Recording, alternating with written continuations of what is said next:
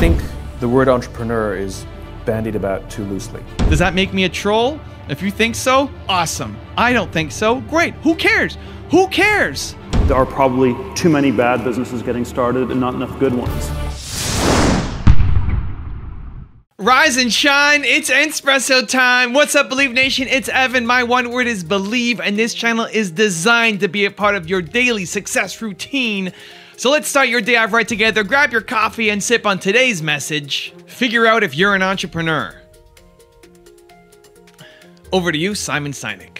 Also, if you want to know what Simon and other successful entrepreneurs have to say about building unstoppable confidence, check out my 254 Confidence series, where every day for the next 254 days, I will send you a morning video for free to help you build your confidence. The link to join is in the description below. You get the benefit of hearing what everybody else has to think before you render your opinion. What guarantee do I have that your stuff will work? To which my answer was, none. It's like a hammer. You can use it broadly or narrowly. You can build a table, you can build a house. It's the same tool. I wake up every morning. Espresso, keep me going. I wake up every morning. I think the word entrepreneur is bandied about too loosely. That not everyone who owns a small business is an entrepreneur. There are small business owners and there are entrepreneurs. What's an entrepreneur? And you can find entrepreneurs in big companies. It doesn't mean that they're small business owners, right? I think entrepreneurs are problem solvers. I think rather than risk takers. Yeah, I think fundamentally there are plenty of risk takers. I think who are entrepreneurs. There's a risk taker if you're a small business owner, right? You went out to start the business, but they're not the same. I don't think. And entrepreneurs are those ones who they're constantly looking to solve problems, and that's where I think they perceive opportunity or the mischief that you describe. I don't think inherently it's a sense of mischief. They're not trying to stir the pot for the sake of stirring the pot.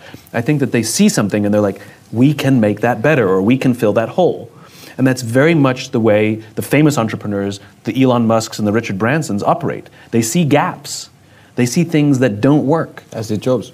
As did Jobs. They see things that could be better. I mean, Elon Musk was just interviewed by Chris Anderson at TED last week. And Chris Anderson, sort of near the end of the interview, it's online, go watch it, it's really great. Chris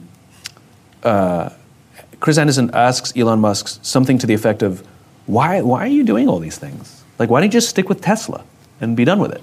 Like, why do all the other stuff? And you look at, and Musk, you can see this look on his face, and he takes a long time to answer. He actually doesn't understand the question. He cannot understand why you wouldn't do that.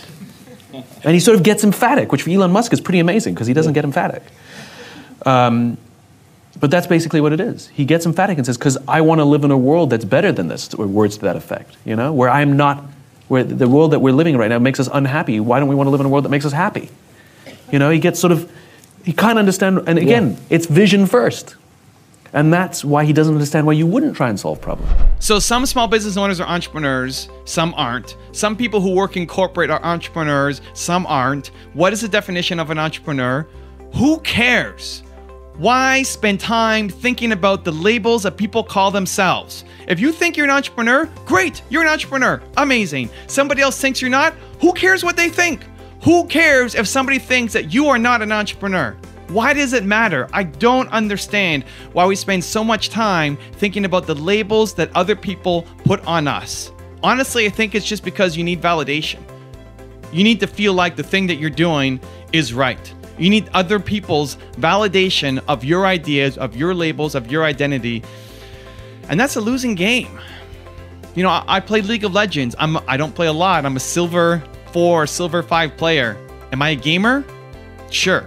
Now what? No? Awesome. Now what? I like to main Teemo. Does that make me a troll? If you think so, awesome. I don't think so, great. Who cares? Who cares? How does this make your life better? If somebody else thinks that you are an entrepreneur or not, how does that have any bearing on what you need to do? Zero. Stop caring so much about other people's validation. It does not matter. This conversation holds you back from actually taking action. And I'm going to give you 3 ways on how to be confident and need less validation from other people. Number 1 is move from what to why. Move from what you are, what label you identify as, or what label other people are trying to put on you, the what, to the why. Why do you do what you do? Not what are you? I'm a white guy. I'm 6 feet tall. I have some brown hair. I have brown. Who cares? None of that matters. Why do I do what I do? That's what gets me up in the morning making videos for you guys. I want to try to solve the world's biggest problem. That's my why. You can call it whatever you want. I don't care.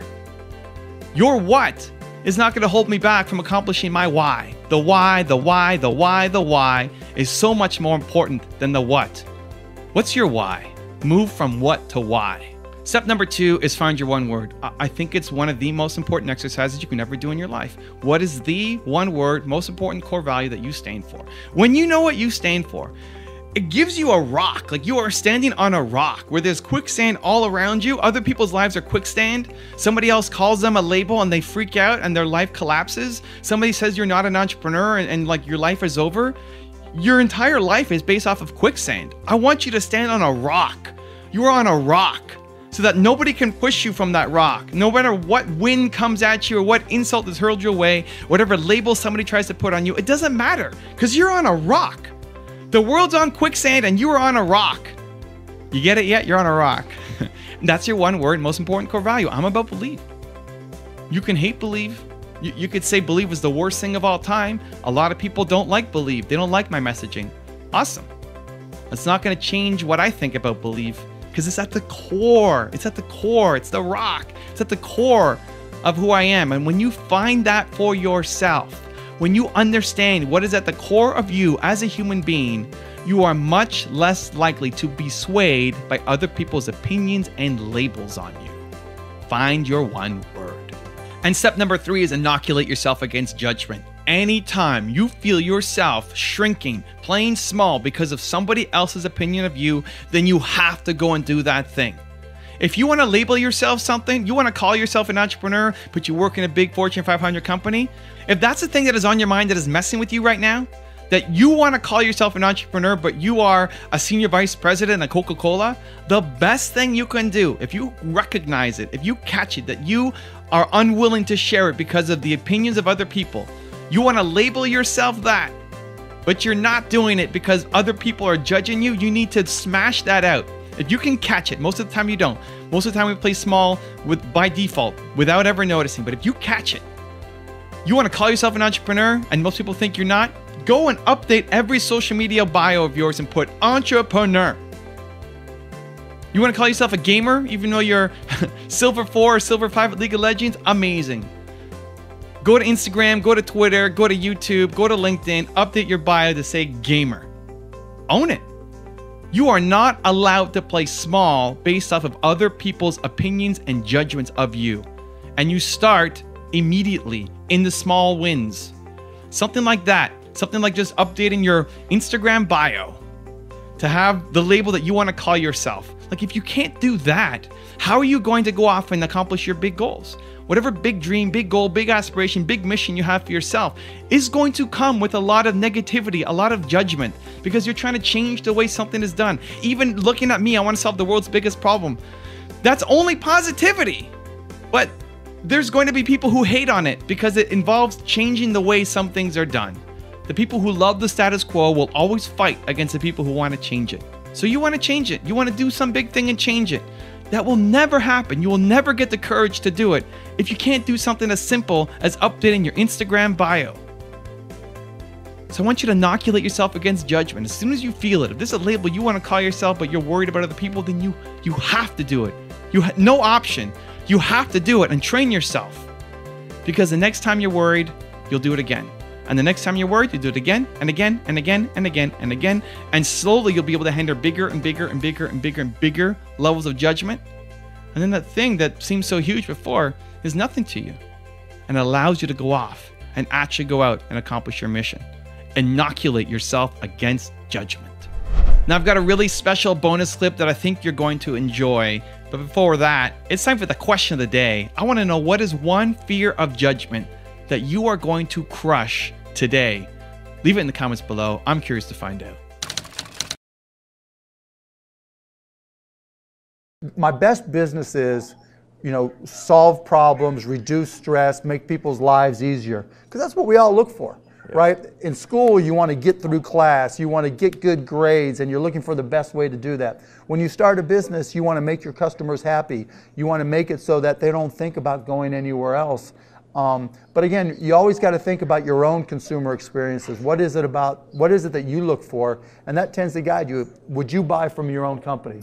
You know, and you got to be honest with yourself, because not all companies are going to be great, but my most successful companies understand that. I actually think you should think twice before starting certain types of businesses. So I think there are probably too many bad businesses getting started and not enough good ones. So that's it's I don't think there's anything about entrepreneurship per se that is good. You know, I was talking to one of my friends a few years ago. I was asking him, what do you want to be doing in 5 or 10 years? Oh, it's really clear. I want to be an entrepreneur. That's like saying I want to be rich. I want to be famous.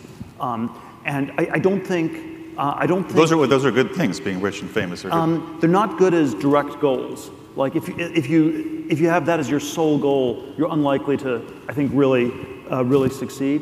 And so I think you become an entrepreneur because you're working on an important problem nobody else is working on. I think you should start a business if you have if you're working on a problem that otherwise would not get solved. So let me give you the one-word secret to happiness. One word. This is all you need to be happy. The most important word ever.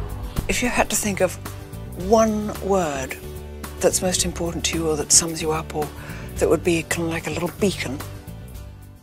If you want more Simon Sinek, I highly recommend checking out the Infinite Game video that we did on him. It's right there next to me. Go click it. Continue to believe, and I'll see you there. When the leader creates an environment in which people feel that someone has my back, they will do extraordinary things. Success is a feeling.